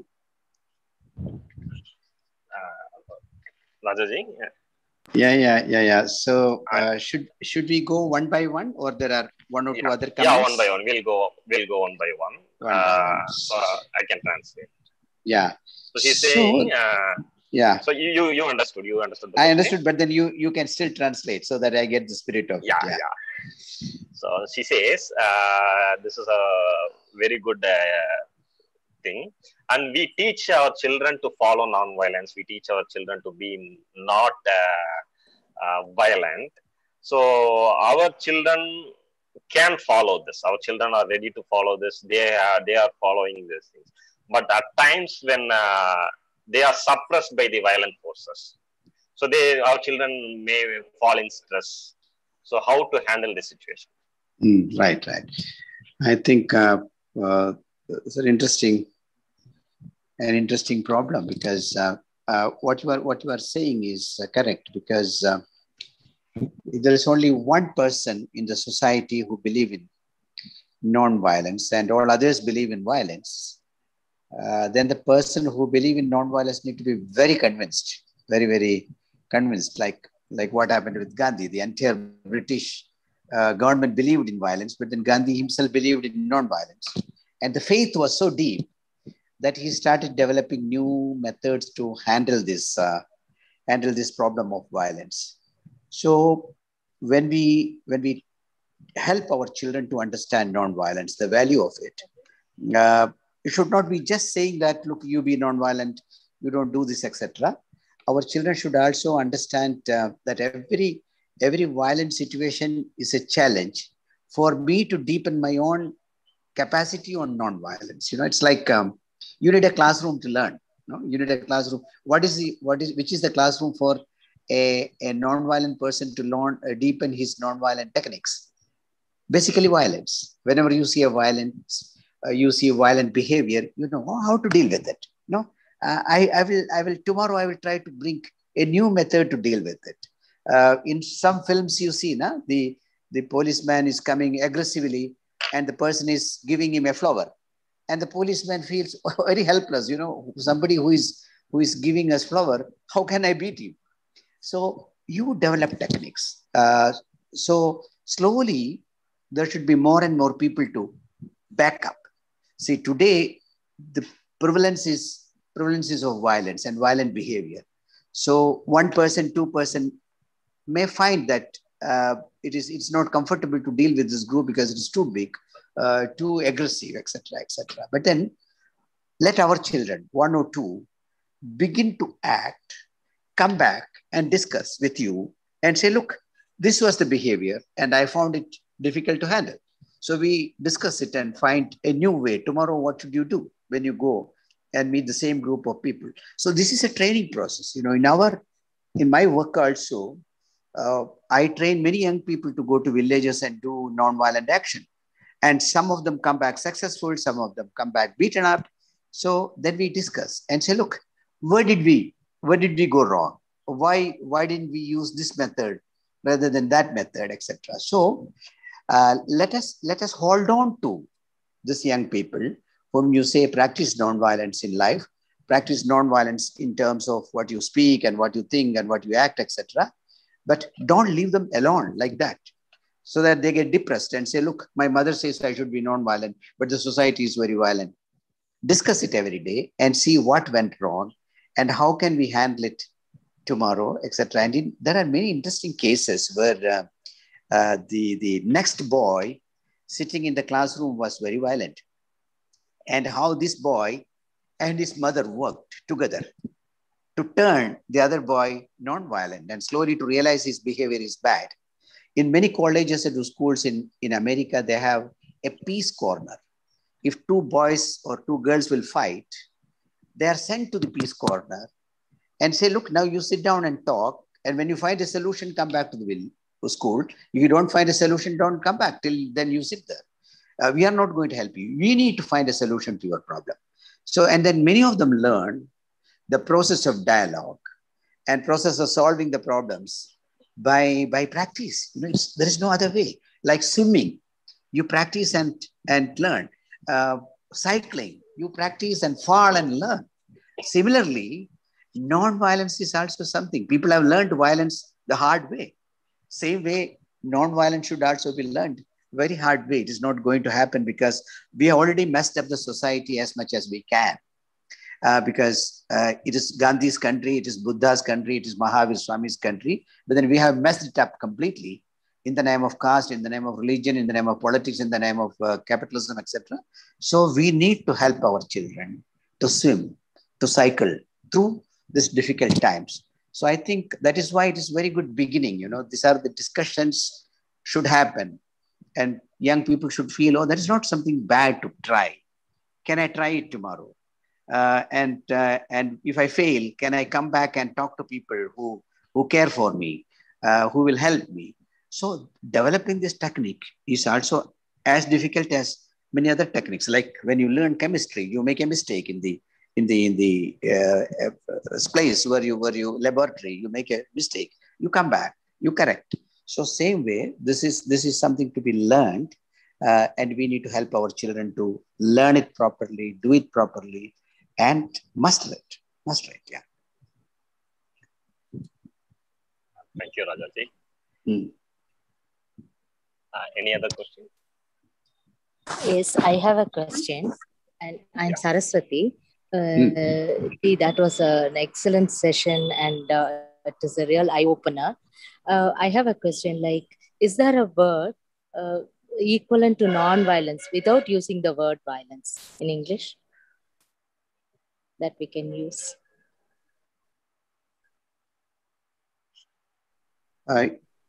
This is a debate going on. In fact, people write non-violence, non-violence. No, that's not correct. It should be written as one word, non-violence. Non-violence is a word for, and like ahimsa, himsa, ahimsa. Non-violence is a word for a particular way of behaving, particular way of acting, etc. It need not be seen as violence and non. It can be seen as a word, non-violence. Now, this is what we are trying to help people to say, look, this should not be seen as a negative word, that violence is dominant and non is something attached to it. Non-violence itself is a full word for a particular style of behavior, particular style of acting. And that is not yet very popular. But in all our writings, we make non-violence one word and try to help people to understand it is a word in itself, and that should be used as it is. And in America, they are doing a lot of work on this and trying to help people to differentiate between this idea of hyphen, violence, non kind of a thing. Yeah. So that should not bother us a lot, because when you say ahimsa also, it looks as if and himsa, but it's ahimsa, one word. And we need to, in some countries, the problem is also in Latin America, in their dictionary, there is no word in non-violence. No, at least we have a word. In some countries, they don't even have a word for this particular behavioral pattern. So they are much further down the line, because they need to, first of all, invent the word and then start practicing, etc., etc. So I don't think that word should be such a big concern. It's a question of how we use it and how we pronounce it and how we make people understand about the word. Yeah? Saraswati? Yeah, thank you so much. Thank you. Yes, thank you so much. And I have another question. When I was a school-going girl in the 70s and 80s, we used to have moral science classes. And nowadays, we don't have classes of such type. Do you think the inclusion of those classes will help children to understand the non-violence and other values in a better way? Yes, I think, see, the moral classes have its own limitations, Saraswati, because there are again lessons. Morality needs to be learned by watching, children. For children, the first heroes are their parents. And then the second heroes are their teachers. And they very, very closely watch you if you're a teacher. And they learn much of what they learn from their teachers, right? And they respect the teacher, they look upon the teacher, etc., etc. And very often, even if you teach in the moral classes what need to be done, what need not be done, and if your behavior is not based on morality, he is not interested or she is not interested in what you teach. is more interested in what you do. So if the teacher is coming late every day in the classroom, she's not taking much interest in the students, not interacting with the children properly. And, then they know this is the real way of dealing with life. You can speak something in the moral class, but what you do is very different. So much of the contradiction in today's world is because the way we behave in front of our children, and they understood contradiction is just a way, right? You can say Dharti Ma, mother soil, but you can exploit it completely and destroy it completely. You can say Ganga Ma, you can pollute it completely. You can say Saraswati Ma for education, but you can misuse it completely. You can say Lakshmi Ma for wealth, but you can abuse your Lakshmi Ma completely. So slowly they understand you can call people mother, but you don't have to respect them. You can be disrespectful to your mother. And that contradictory world is being created in front of the children every day. So the less we contradict, that is morality that young people can learn, right? How grown-up people behave.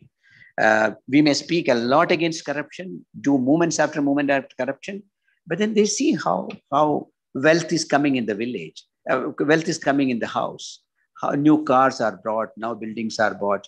They know my parents don't earn so much. So like Gandhi said, having too much is always possible through bad means. That is why Gandhi was insisting on means and ends. It is not only ends. What you achieve is not so important. How you achieve is important. So we are not giving enough importance to this question of how. And the moment we start giving importance to this question of how, that is morality. And that morality will click to the children and say, this is not how one should behave. One should not say so. One should not fight. One should discuss. It's not debate, but it is dialogue. So I think we need to set example, and example setting is more important than moral classes. But then why shouldn't have moral classes also, right? But then that should be very, very parallel to how we behave. That's all what I'm trying to say, Saraswati. But then I'm not discouraging moral classes, but I think moral classes alone will not do. A behavioral pattern is also equally important if you want to succeed in your moral classes. Okay, Saraswati? Thank you so much, sir. Thank you. Sir? Yeah. Sir, நான் bilingual பேசுறேன். நீங்க translate பண்ணிரீங்களா? யார் பேசுறேன்? சொல்லுங்க. I am Indrakshi from Lady College. Indrakshi. Okay, Indrakshi. Go ahead. Sir, your session was quite interesting, sir. I just loved it.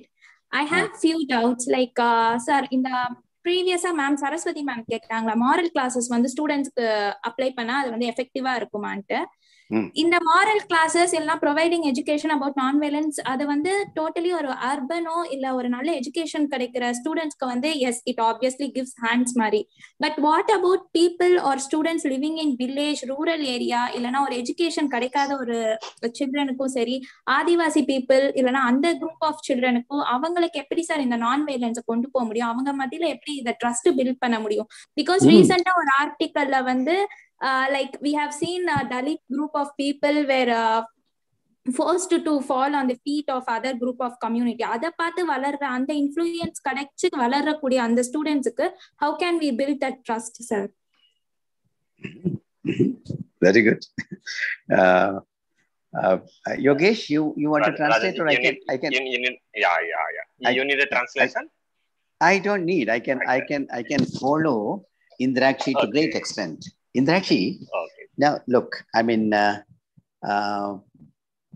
okay, to great extent, the Adivasis are living a non-violent way of life. It's like if you see them, they don't accumulate. They only take what they want from the forest. If you have seen them closely, you will understand that they are more non-violent with nature. They are non-violent in their own relationship with each other. And this is basically, this very violent behavior comes with what you call the modern education, right? If you go to a village, how they treat you. If you go to a city, how they treat you, you know that. You have seen this happening. So and we call them backward. So this is the problem now. We have coined words like backward and uncivilized, illiterate, etc., for people who behave better, right? So the Adivasis generally tell me, look, you may be poor in terms of money. We may be poor in terms of money, but then we are very rich in terms of our culture, very rich in terms of our heart, very rich in terms of our relationship with nature. So, but then we call them poor, right? So the educated people have created a game, right? That they are poor, they are backward, etc. And that is where we fail to learn from them. The moment we start learning from the so-called poor people, so-called Adivasis and marginalized communities, we will understand they are much more nonviolent, much more cultured, much more advanced in many ways. They may not have a car, they may not have a big building, but they have a lot of culture, they have a lot of kindness, they have a lot of community life, they have a lot of relationship with the nature, etc., etc. So learning from reality, that is what it's called, Where do we learn from? We are all learning from textbooks. We are all learning from classroom. And we are all forcing people to go to classrooms. We are all forcing people to learn from textbooks. We are not forcing people to learn from or asking people to learn from reality. The reality is the real book from where you need to learn. Very often in my training program, I bring an ordinary farmer to speak about farming, a carpenter to speak about carpentry, and teach young children to respect them for what they are. How many carpenter came to your classroom? How many farmer came to your classroom? How many cobblers came to your classroom? Even a person who is fixing bicycle is a highly knowledgeable person.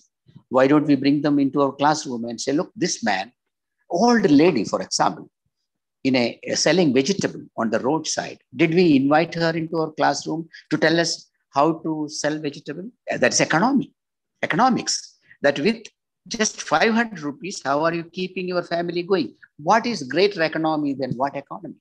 So we haven't yet understood the value of people. We are in a different world created by our own game, and we continue to keep it. So to answer your question, we need to reorganize a lot of things. We need to organize a lot of things. We have gone a long way in a wrong direction.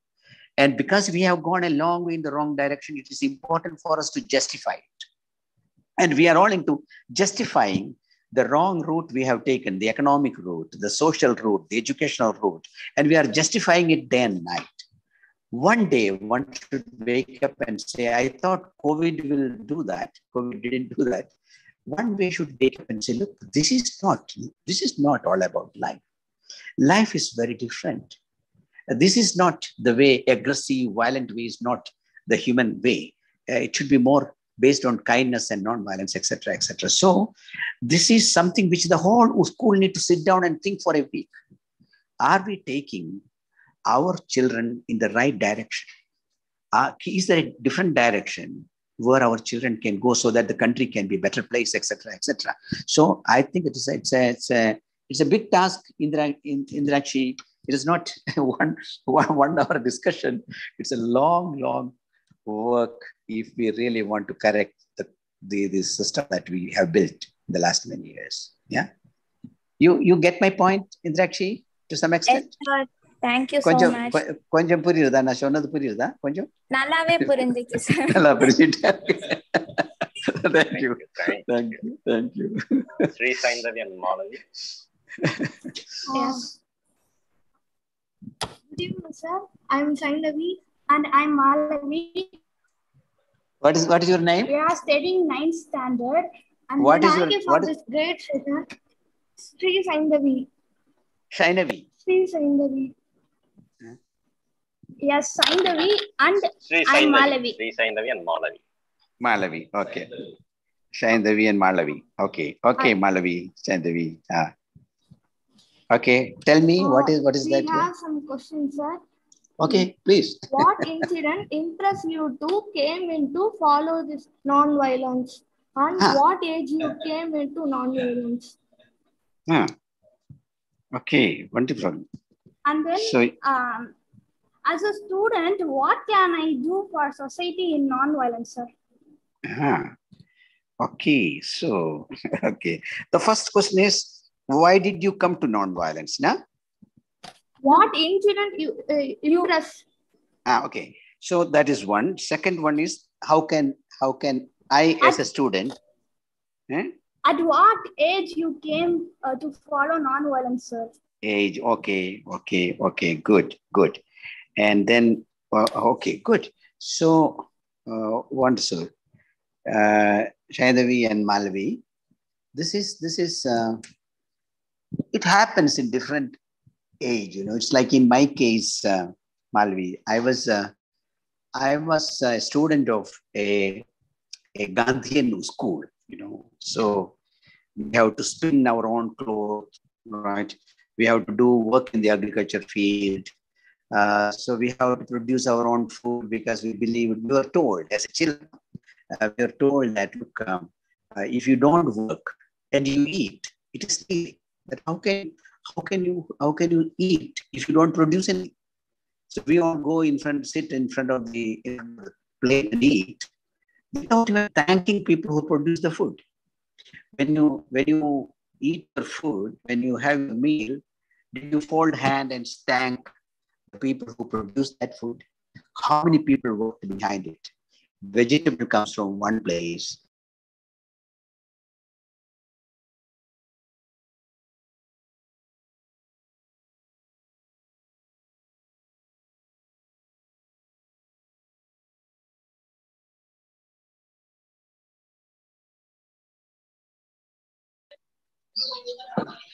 Rajaji, we lost Yogesh, can you hear me now?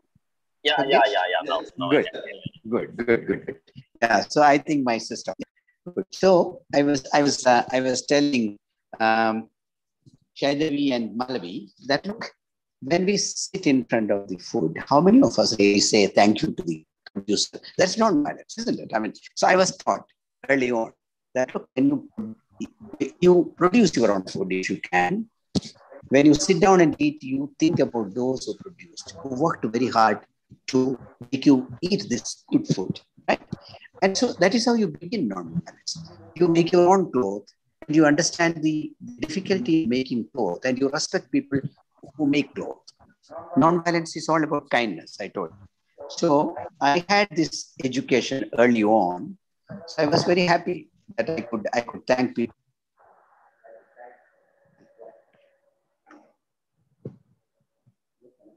End of the pod. Yeah, please. Bijuna,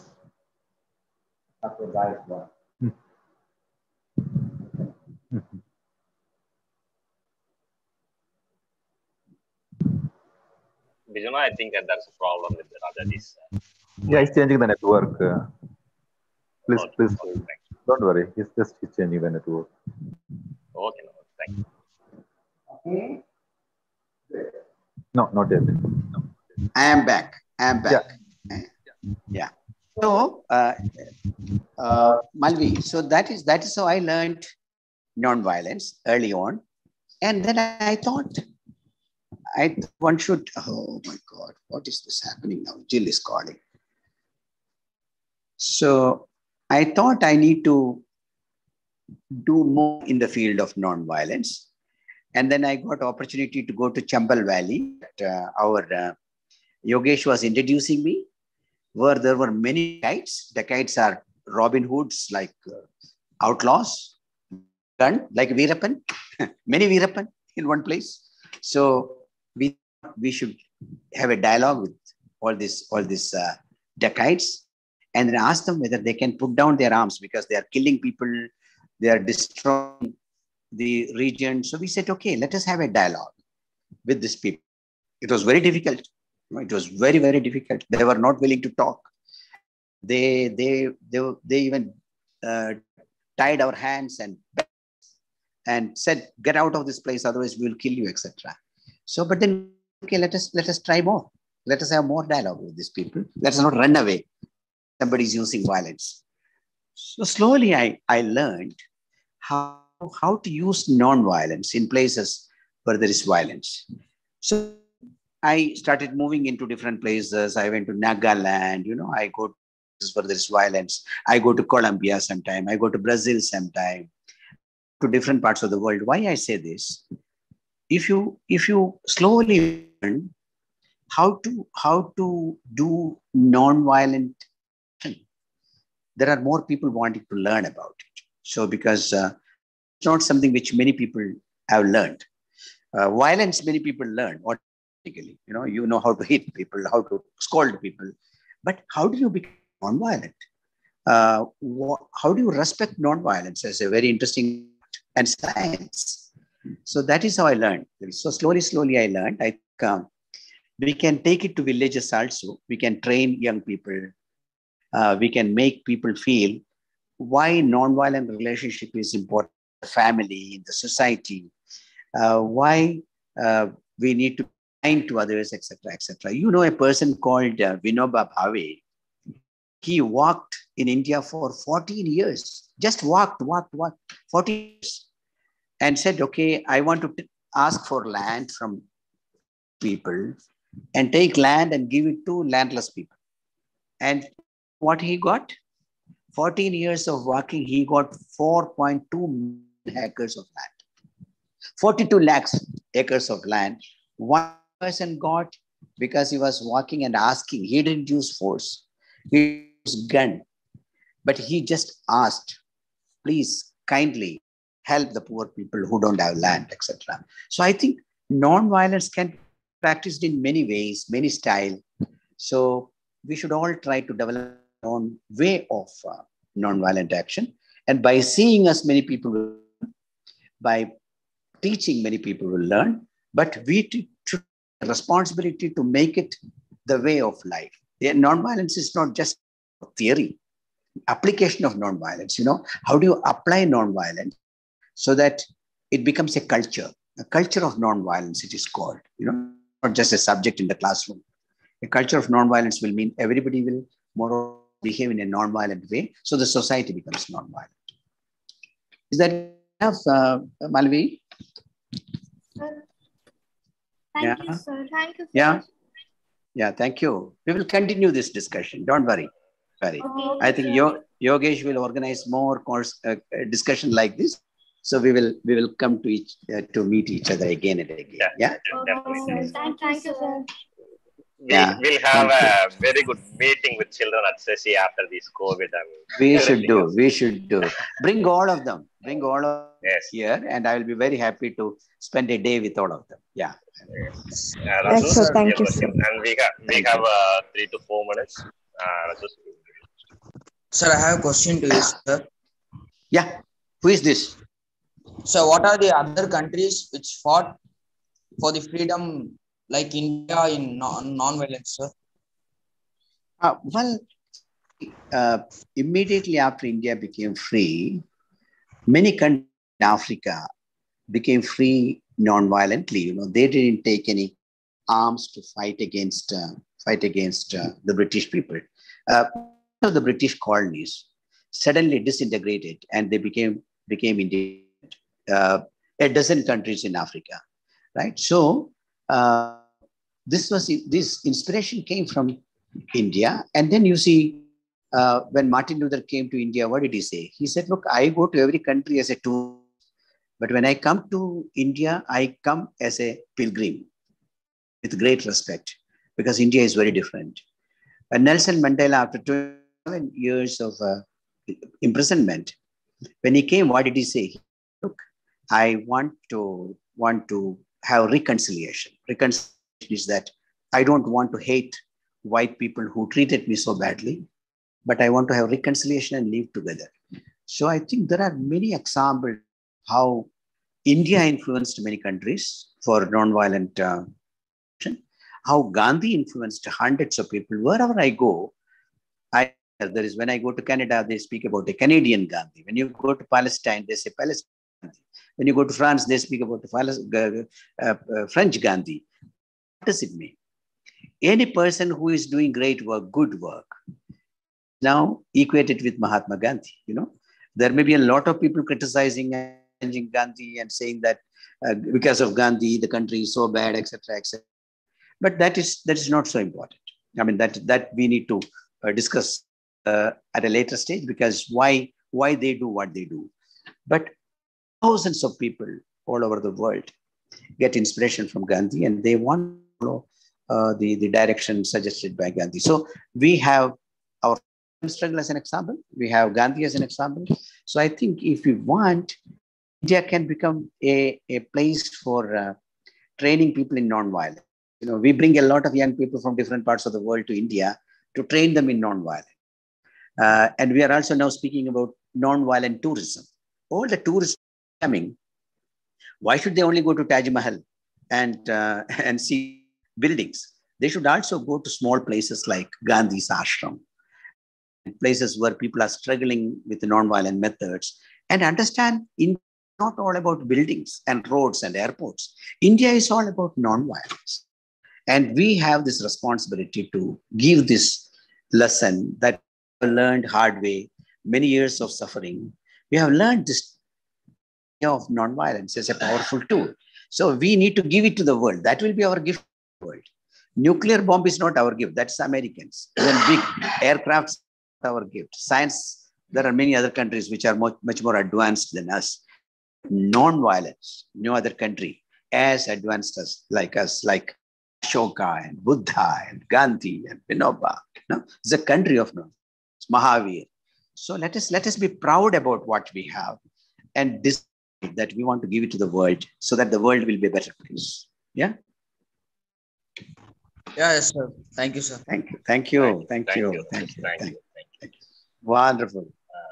Thank you, Rajaji, for a wonderful speech. You have spared a very good time with us. We appreciate your sharing your experiences, and it is very, very much inspirational. And I'm happy it has brought many students to open up their views. So normally we don't get the views of students, or we don't get feedback from children without any impact. So it is very beautiful to see children coming out with their views on non-violence, asking their questions to you. So it was a very wonderful session. Hope everyone has got many good values from this session. And we'll continue speaking non-violence. We'll continue speaking peace among children and the rest of the society. Thank you, Rajaji, for your wonderful session and wonderful time that has been spared to us. Sir? Thank you. Yes. Yeah. Thank you Christina. very much. So can I ask this as a last question? Yeah. We'll have this as a last question. Christina? Yes, Christina. Yeah. Even though we are talking about all these non-violence, there are so many violent, as you said, there are so many non-violence over there in our country, in the whole world, and in direct and also indirect ways. How can we handle this non-violence in the how can we handle this violence in the non-violent space? There are even if we go in the non-violent way, they will beat us with their violence. How can we handle this violence? Yeah. So as it is today, Christina, you are right. There is a mismatch.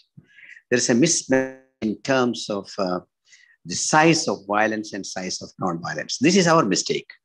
It's our mistake that we didn't give. I mean, if you plant a tree, you need to put water to grow. Mahatma Gandhi planted this tree called non-violence, and we didn't put water, so it didn't grow. And others put water to their plant called violence. So we made a mistake of not understanding non-violence. We just said, Mahatma Gandhi fought non-violently, we got freedom. That is part of our school curriculum, that's all. We didn't see the value of that. And people who promote violence, they saw the value of that. They said, we can oppress people, we can take their land, we can take their property, we can make all the money by doing violence. And we didn't work in our field. So people who don't work, I mean, if you don't run every day, you don't run. The other guy will run. So I think today you are right. There is a mismatch. There is a feeling that we may not be able to match these guys. But I have seen that many people are now convinced that non-violence need to be a powerful tool, need to become a powerful tool. Otherwise, there will be no planet. if we allow this violent group to move the way they are moving, there will be no planet. And if there is no planet, what is going to happen to our next generation? So I think even today, let us wake up. Maybe today we will feel we don't match the groups that is so strong in violence. But if we all come together and start working, deepening our understanding about nonviolence, develop this art and science of nonviolence, let our children start believing it, and then it will become a powerful tool. And so there's a lot of work need to be done, and let us commit. That is why I'm happy to devote time for this kind of session, because I think it's a lot of work need to be done if we really want to reach where we want to reach. And many people from all over the world are coming to India to learn about nonviolence. And very often I feel sad that, look, in our own country, our schools and colleges haven't invited me once. In a Belgium university, I am working to make all their curriculum related to nonviolence. And I was asking universities after universities in India to invite me for one discussion, they don't invite.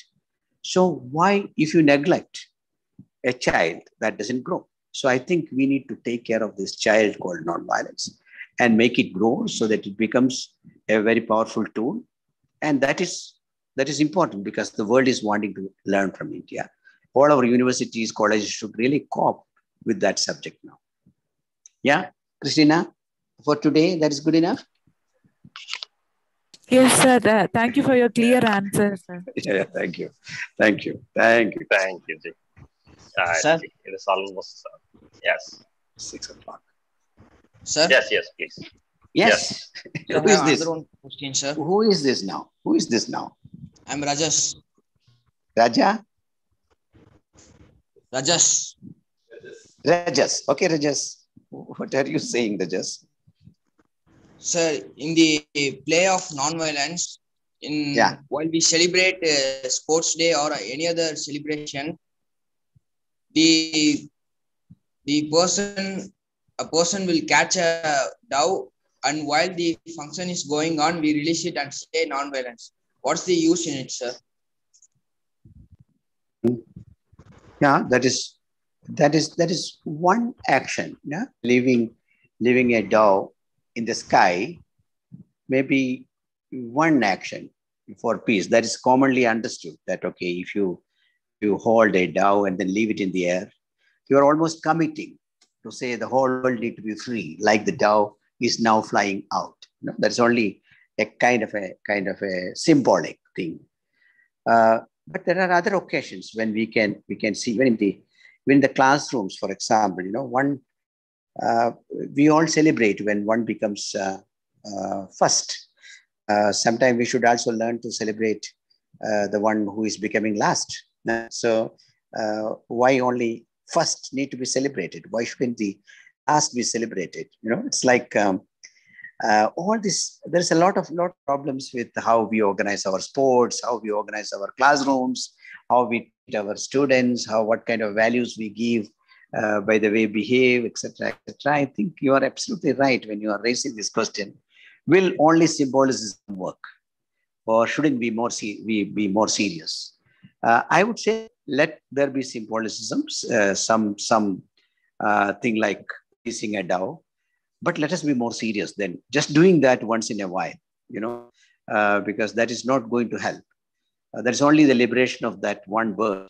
But there are millions of people who are not liberated. They are under poverty. They are suffering injustice. So when we release a dove, this is what we should understand, that nobody need to be oppressed. Everybody should have a free sky to travel and fly. And do millions of our people have that sky to fly? If that is not there, then the dove should tell us that, look, time has come that we work with the poor people who are oppressed for so many years, landless, modern laborers, and commit that I will use my education. The moment I complete my so-called education, I will really devote my life for those people who now had an opportunity to go to a school or college. I will work with them. I will strengthen them, etc., etc. Then the dove is important. I mean, that symbol will help you. Otherwise, it is just symbolic and it has no value. You are right. Yeah? Yes, sir. Yes. Thank you, sir. Rajas, yeah? Thank you. Thank you, Rajas. Thank you. Thank you. Thank you very much, Yogesh. Yeah. Okay. It's almost 7. Okay. Yes. We have come to close our session. So thank you very much, Rajaji, for spending a very great time with us. And we'll do more on non-violence and peace, and we'll have more interactions. Let us guess for a speedy recovery of this COVID situation, and let the nation, let the planet get its process again soon, and we'll see a better world soon. Thank you, Rajaji. Thank you everyone for your participation. We'll again meet together in another session. Thank you all. Thank you, Ji. Thank you very much. I also want to thank every one of you for this beautiful discussion. Yeah. Thank you. Thank you. Thank you, sir. Thank you. Thank you. Thank you. Thank you, sir. Thank you. Thank you. Thank you, sir. Thank you. Thank you, sir. Thank you so much, sir.